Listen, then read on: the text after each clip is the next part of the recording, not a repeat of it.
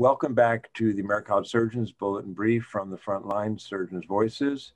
Here with me today are four friends and colleagues from the American College of Surgeons to discuss the very important conference summit that was held this past week, a virtual summit, of course, given the COVID limitations.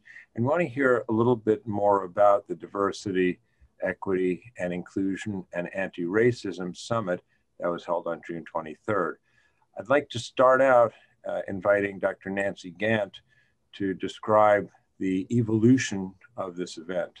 In the summer of 2020, the American College of Surgeons, in reaction to multiple events, including the death of George Floyd, convened a Regental Task Force on Racial Issues. And this task force was chaired by the incoming president of the ACS, Dr. Wayne Meredith. And Dr. Meredith felt very strongly that to serve all with skill and fidelity, which is the motto of the ACS, we needed to have skill and fidelity in matters of race. So the task force released their recommendations after weekly meetings in November of 2020, and they were published in the ACS bulletin on January 8th of 2021. And there were 5 focus areas that the task force felt were essential: a just and inclusive environment, cultural competency, diversity in the workforce, public health research, and advocacy and legislative reform. So this conference was convened to work on diversity in the workforce. We felt that the ACS, as the convener, as the House of Surgery, would serve as a wonderful leader to bring all of these groups together and see what everyone was doing in the DEI field and develop eventually best practices to lead at all levels to a more diverse workforce. Well, thank you very much. And you were very instrumental in getting this event off the ground, in planning it. And I've been privileged to hear several of your reports, including to the governors recently, about the work that went into it. Just to give an idea of the scope, over 100 surgical organizations and societies from US and Canada were invited and in fact participated, each of whom I believe were asked to send an officer such as the president and an executive such as a chief executive or executive director to the meeting, but may have sent others. So it's really a Herculean task to pull these people together in relatively short notice and keep everybody's attention. But as you say, it is the House of Surgery. Now, part of what keeps people's attention from the House of Surgery, diverse backgrounds, urology, neurosurgery, colorectal surgery, and everything else, having a great keynote address with interaction, in this case, a fireside chat. So I'd like to ask Dr. Chapman if you could maybe review for people who aren't fortunate enough to be present on June 23rd, the nature of the keynote address and the fireside chat.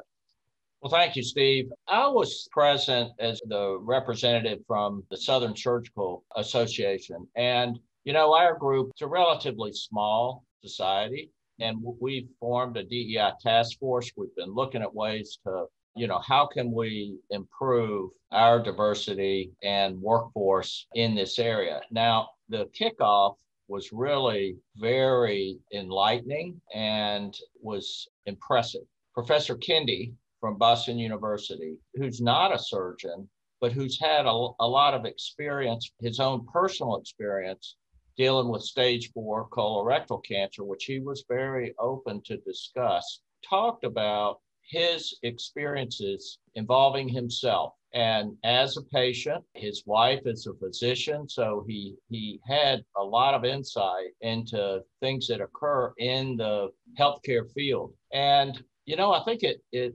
really hit home with me.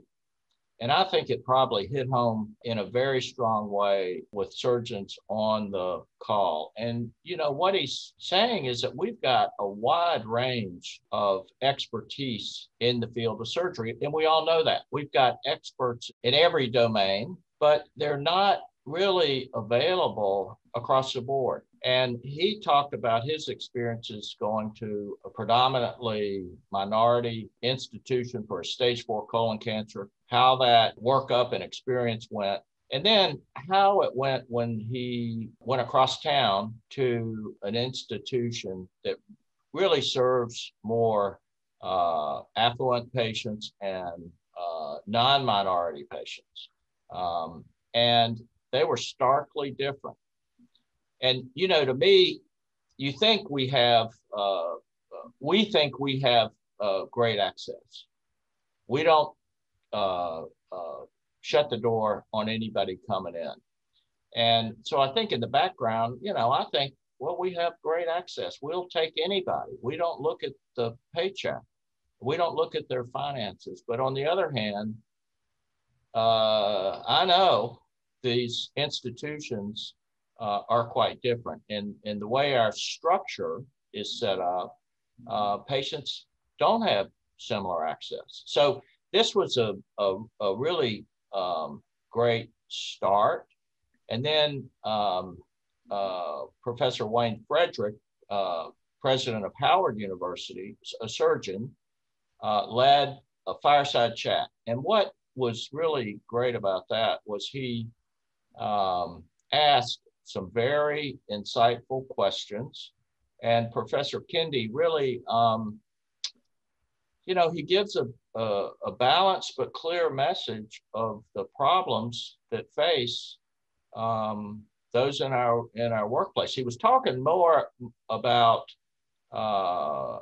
minority individuals, African-American individuals, especially in the professional space, especially the lack of them in professional space. But I think it applied broadly also. And, you know, you'd see the same analogies in diversity more broadly. So that, however long that took, I bet it was an hour and a half. I think the audience, at least I was, you know, if it took a couple more hours, it would have been fine. It was really insightful. Well, thanks very much, Will. And following on the keynote address and the fireside chat, we then broke into our work groups, which included a broad representation of people from many different societies and organizations. And each of you was a group leader, which is why you're here with me today. So you all led your discussions and then came back with reports. So the next question is, based upon the very stimulating presentation and conversation that we just heard about, we then were charged up and charged with going to answer some questions. So Dr. Mellinger, could you tell us a little bit about who you represented, maybe some of the other people in your work group, and what were the questions discussed and some of the potential areas of need identified? Thank you, Dr. Wexner. And I had the privilege of being one of the representatives for the American Board of Surgery this year. And our work group, like the others, was constituted with a really diverse group of leaders from different societies. We had representatives from the oral maxillofacial group, from the American College of Obstetrics and Gynecology, from the Transplant Surgical Society, from Pediatric Surgical Society, and from the college. And it was really an invigorating discussion. I think the questions we were given to frame the conversation for each of the groups were wonderful ones. The first was for each of us to describe what our organizations had been doing in the diversity, equity, and inclusion space, and specifically on the theme of anti-racism. And then we were asked to prioritize the things that came out of that discussion into a top three. And finally, we were asked, what could the college do as this amazing convening organization with broad reach across all the surgical specialties and global reach as a group to help us all learn from one another and optimally apply the lessons we were learning. Obviously, there's not time in our conversation today to go into all the things that came out of that, but a couple things that really impacted me, both in the experience I had in our organization that I was representing with the American Board of Surgery and in our conversation as Dr. Chapman's already alluded to, listening to Dr. Kendi and then talking together, are the power of storytelling in moving us at the level of our hearts and not just our heads around the challenges we face. Dr. Kendi's story, as Dr. Chapman alluded to, was very moving about his own walk through stage 4 colon cancer, which he was incredibly transparent about.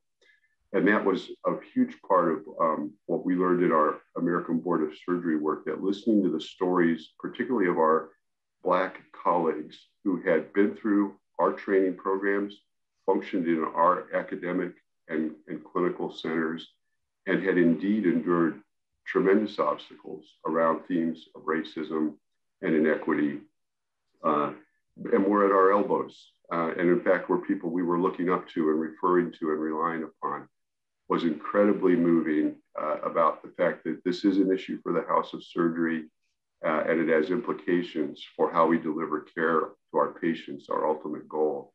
That disparities theme and how representation of diverse groups in the workforce translates into the care we provide to our patient population, something the pandemic has brought into great focus this past year, was a key thing that bubbled up. And then we also got into the area of intentionality in our group, the fact that these things don't just go away. We can't wish them away. We can't put plaques on the wall. We can't just hire somebody and say, it's your job to help us do this. That actually we have to weave this into the fabric of our organizations in standing agendas and reporting mechanisms, in metrics that we're monitoring and adjusting to: who's on a podium, who's on a panel, who gets appointed to a leadership role, and getting proximal in the process, the pipeline. This was a huge point of discussion as well. And then I'll just conclude, Dr. Wexner, with this, that I think one of the things I found really wonderful about what the college did in convening this group was, again, the diversity of groups represented across the entire House of Surgery, and the fact we realized how much we could learn from one another, and that the college could be a convening place and a collecting center for best practices, toolkits that were being developed, many strategies to help us gain traction and quickly move into action and not just learning about this. So deep thanks to you and Nancy and Dr. Levin and all at the college there who helped make this possible. Well, thank you very much, and thanks for those specific insights. So, based upon all of this information, Dr. Wong, maybe you could share with us, number one, who you represented, number two, what are the next steps, both for the college as the convener of the House of Surgery, as for the individual particular societies, especially the one who you were representing on June 23rd? Yeah, thank you very much. So I was so fortunate to represent the Society of Surgical Chairs. And I will say that I think many of us brought our individual views, but it was really nice to see broad representation from local and regional societies, many big national organizations, and so many leaders from the college itself. I think it really was, as Dr. Mellinger was saying, really great opportunity to convene. And he highlighted a lot of the kind of common themes. But I will say, I think one of the great things about the way this was structured was the ability to have these small breakout groups. Because I think not only did we kind of see a lot of the commonalities across what all the groups were doing, but I think we all realized that everybody's pretty deeply committed to this. And I think when groups shared what they were doing and the challenges that we all face, the recognition that we have a lot of work to do and that working together, we're going to do it better. It was really an opportunity to learn from each other, and I think a great opportunity to set the stage for the future, because working together across groups, but understanding that we all represent the House of Surgery was really the great thing. I will tell you that a lot of the comments that we heard, not only in the breakout groups, but also when we got back together and reported out, was an appetite to have more of these convening functions. And I think that's going to be a large function of how the college can pull different groups together. This is a topic that will require a lot of work. I think there will be a lot of appetite to participate. And I think together we'll see the progress here. So I think in terms of next steps, it will be to continue the momentum. There were so many active participants, and this follow-up discussion, I think, is just a harbinger of the work that will continue to happen. Yeah, I won't reiterate some of the points, but it was really nice to see, quite frankly, a lot of the commonalities that a lot of the groups are doing. That really, I think, solidified where we are and where we will be going.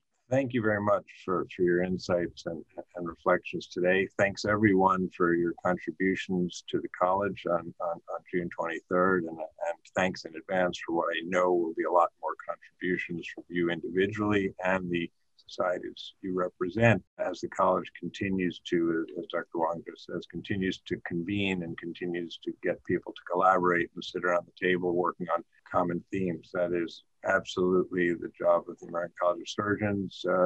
Everybody has their own niche and their own interests, but the commonalities such as this one is when everyone rallies together and says, yes, we do share a need to solve this problem. And the wisdom of the crowd is the way to do it. The more people around the table, the more diverse the groups, the quicker we will be able to implement the solution, and the better that solution will be, the more it will be accepted, and the more successful and durable it will be. So thanks everybody for your time today, and look forward to continuing to work together.